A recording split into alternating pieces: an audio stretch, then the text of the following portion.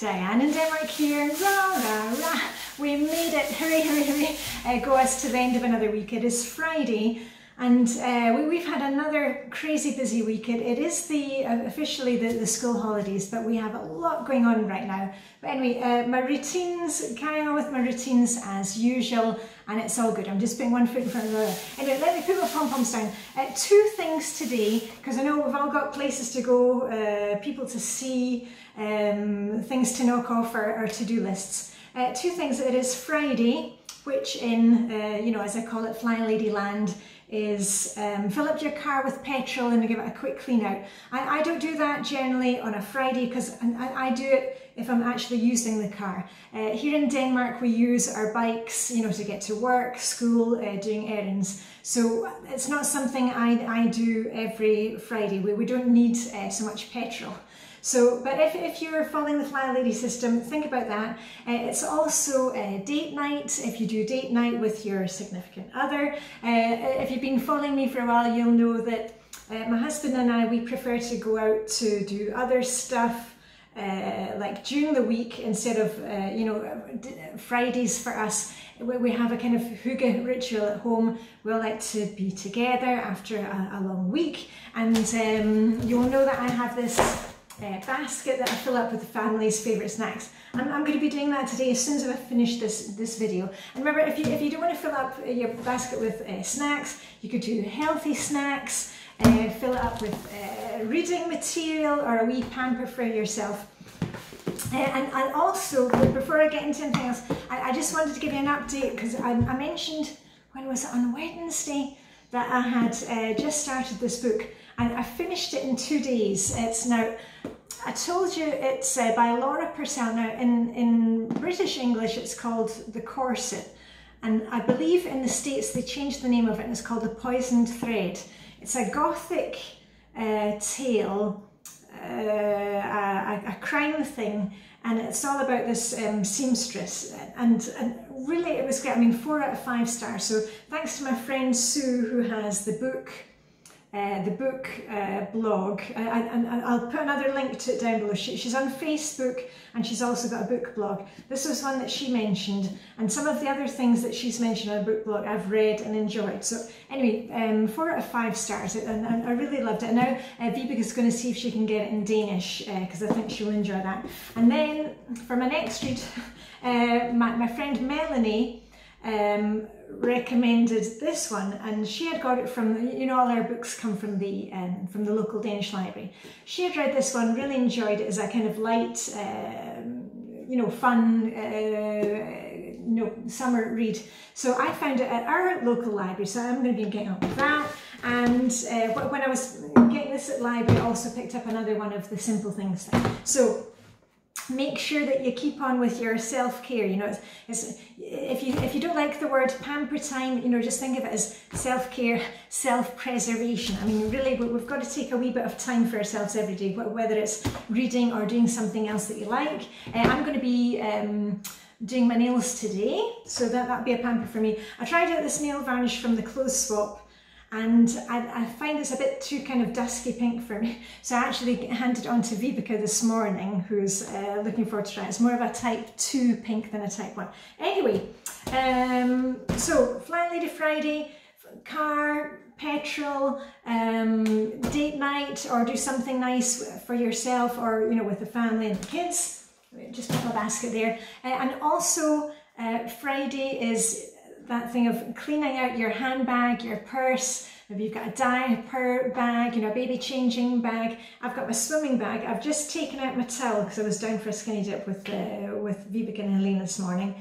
I'm getting my towel in the wash, and I'll put in a fresh towel so I'm ready to go next time I want to go down and have a swim.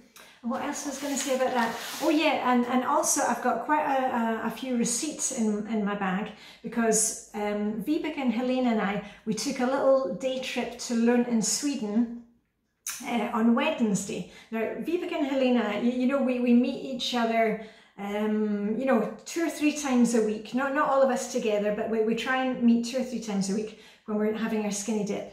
And all of us are now going off on summer holidays, and we're going off at different times. So we had a little trip, the three of us together, just for the day in Sweden. And I'll put up a wee video about it because we found this really fantastic shop, which was tea and all different stuff for the house, and a really hoogly shop. So I'll make a wee video about that. But that was like, this morning was the last time that we were together, the three of us, before, you know, the summer holidays, and, you know, Vibeka's going off with her family, and then Helena's going off with hers, and I'm going off with my family. So we're kind of like ships passing in the night. So today was the last day we're all three of us together. And on Wednesday we had a wee trip to Sweden. So it's been a really hygge week. But I've got quite a few receipts of things from Sweden from Wednesday, so I'm going to dive into my handbag today and look at those. And what I do is, when I take my handbag, I just take everything out of it, and, you know, like there's always a snotty hanky in there, you know, and some pens, and I end up with about 10 lipsticks. And I just, you know, take everything out, dump it on the kitchen table here. Any receipts, they go into a folder which I check when I'm doing my plan and play day, you know, my kind of bank day on a Tuesday. And the rest of the stuff gets put away. So I encourage you to do that, because, you know, we always think, oh, well, I'll do it some other time.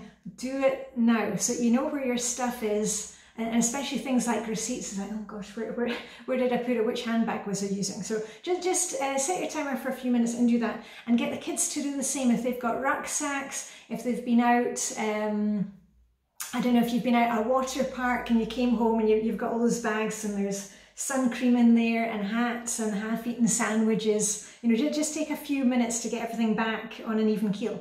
Now, that was Flylady Friday, and I also wanted to tell you that, you know, I can see a lot of you are in the same position as us. You know, we're coming up for the holidays, vacation, and, you know, you're kind of looking forward to going off on holiday, but then there's always that kind of overwhelm with it.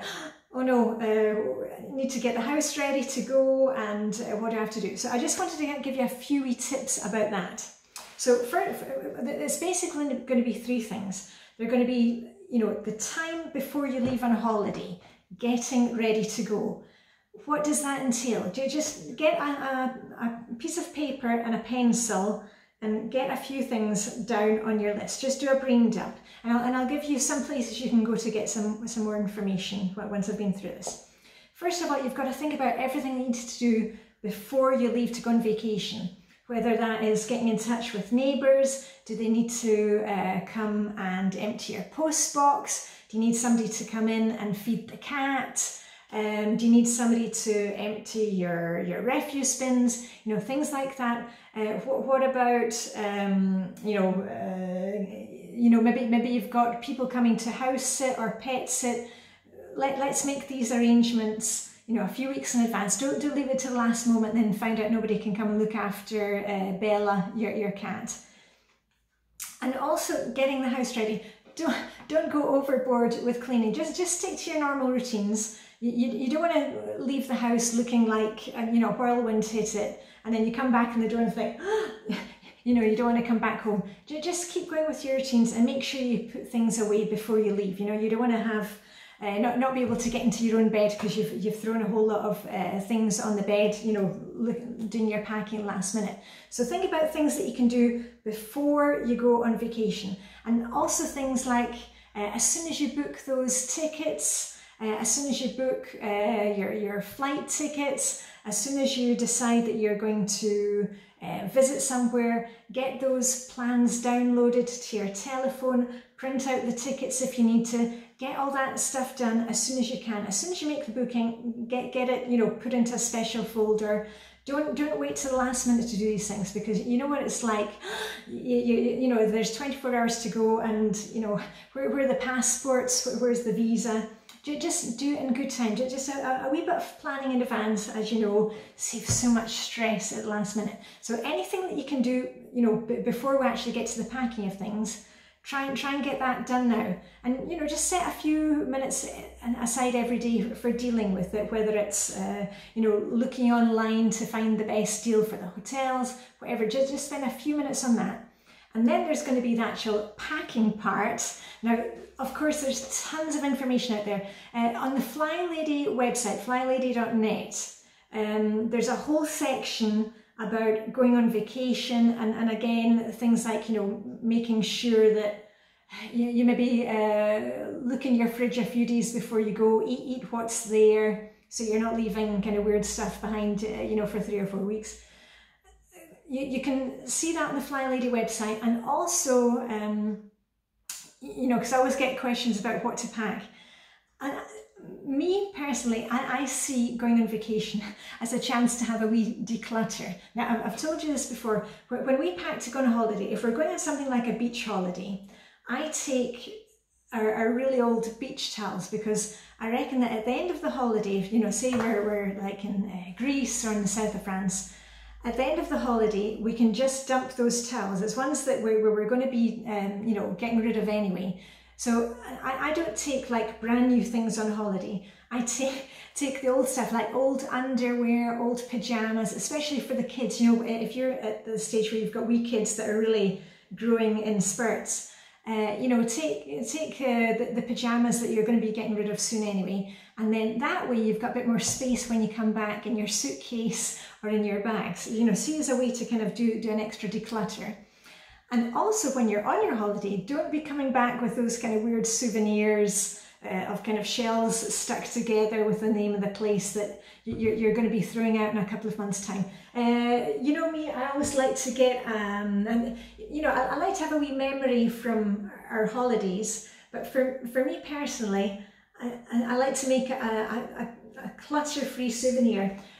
And you know me, if you've seen me on Instagram, you know that I have quite a few tea towels that have come from different trips. This one was from Nice on the trip that I did with Vibeke and Helena, my besties, last year. Was it last year? 2 years ago we did it? Yeah. So I like to pick up something like that, you know, something that I can use. And then, you know, once it gets stained, and then, you know, I can end up using it for a cleaning cloth. After that, it goes. I'm not looking at some kind of, you know, weird hat that, you know, sombrero hat that you've bought that you're never going to use again. So just kind of be sensible about these things.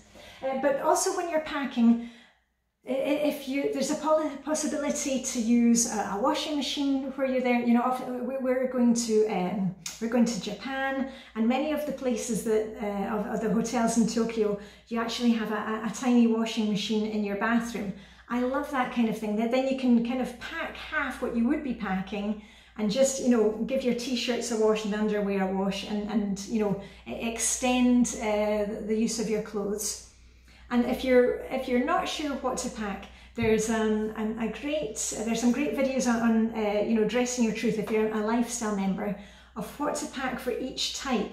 And it's also funny when it says, like, I'm a type 1 in Dressing Your Truth system, and as a type 1, we always like to have all the options, and I can see that myself when I'm packing. I really like to be able to make my clothes work, you know, that a top can work in all different ways, and just by adding some accessories it makes it look completely different. So I always travel with actually quite a lot of earrings and necklaces, because I can change things up a bit. So anyway, see what works for you. And then you also have to remember coming back from a holiday, because, you know, we all love being on vacation, and then you come home and you know what the tendency is, you just kind of dump those suitcases, or this would be like me in the old days. And I think, oh, well, you know, I have to get back into real life, and the suitcases can just wait for a few more days. And what happens, you know, 3 weeks later, you're kind of stepping over the suitcase, and the kids are looking for their stuff, and you don't really feel like you're kind of settled again. Do yourself a favour.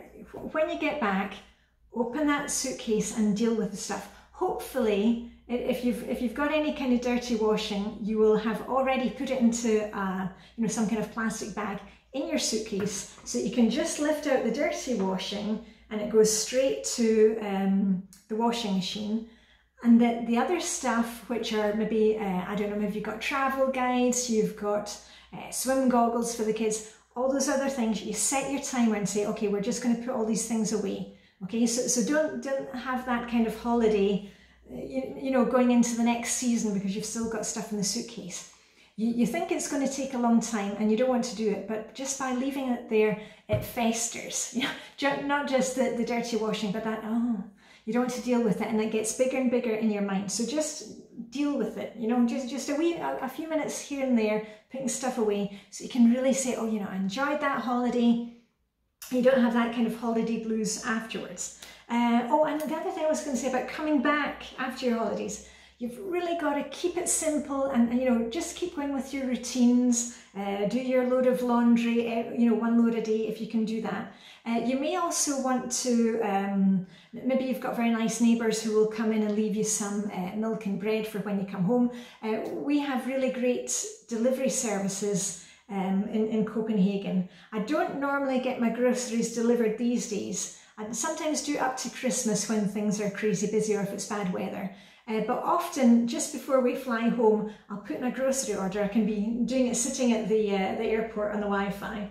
And then, you know, often the night that we come back or the next morning, there will be a grocery order on its way, and then we've got, you know, fresh milk and bread and all those things. So just keep it simple. Also, when you come back from holiday, make sure, if you don't want to do a thing with the grocery delivery, make sure that you have a few staples on hand. You know, maybe you've got some pasta, a jar of tomato sauce, a bag of meatballs or vegan meatballs in the freezer, so you can just knock together a really simple meal for, you know, so you're not having to go out to the shops as soon as you get back from your vacation.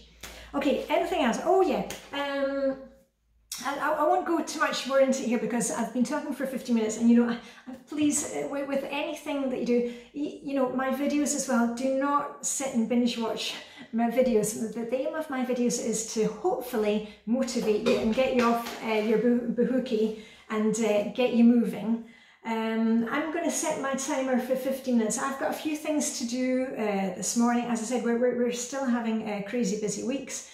My daughter's off to Japan next week, and just please keep going with the pamper time. I'm hoping next week to go and see the new Spider-Man film. My daughter saw it last night. She was out with some friends, and I asked her what it was like, and I said no spoilers, but what did she like it? And she said, Mum, you would like it. So she said it was much better than Avengers Endgame. We were so disappointed in that. Anyway, so I'm looking forward to seeing that next week. And I'm also, I've been in touch with a couple of friends. I'm going to meet up with them next week because my daughter will be away, and I'll have a bit more time in the evenings. So I'm going to get out and enjoy the summer while it lasts. Don't let things get away from you. It's here, it's now, you know, and enjoy it.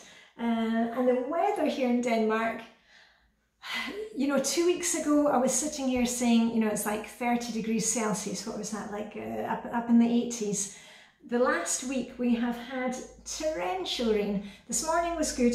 I was down from a skinny dip with Vibeke and Helena, and we swam really far out. During the summer, normally we can swim quite far out. It's open water swimming.